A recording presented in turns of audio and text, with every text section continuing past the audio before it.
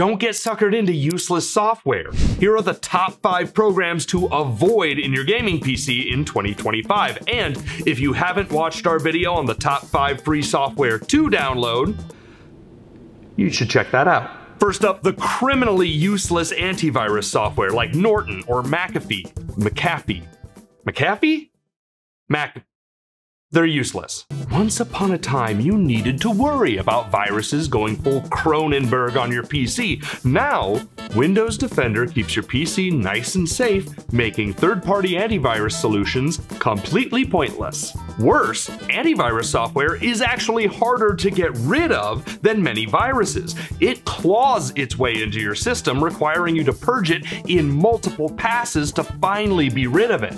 And it slows everything down by running in the background, the hardest of passes. Speaking of passes, LastPass is a popular password manager that has been plagued by hacks. These unsavory brigands have managed to steal thousands of passwords, causing over $150 million in damages. No! God, please, no! Having all your passwords out in the open is exactly what LastPass is supposed to prevent.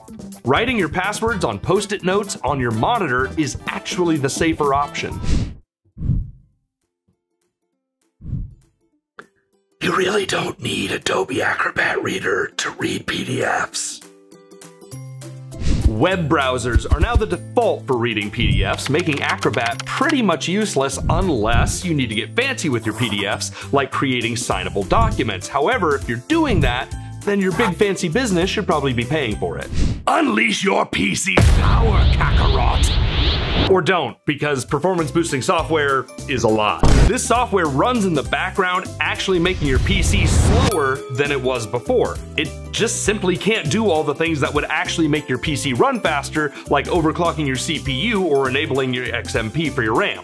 It can't do it. Depending on your PC or motherboard, you may already have heaps of bloatware on your computer, or you could be prompted to download even more software even if you just built your PC. Really, everyone does it, but this kind of bloatware is unnecessary, and often it'll try to trick you into installing antivirus software or other third-party apps that you absolutely do not want on your system. So, hunt down the bloatware in your app section and get rid of it. That's it. Did we miss anything? Let us know in the comments below if there's any other software that should be avoided at all costware. Be sure to follow us for more great content like this and check out Newegg.com for all the best in PC hardware this side of the multiverse.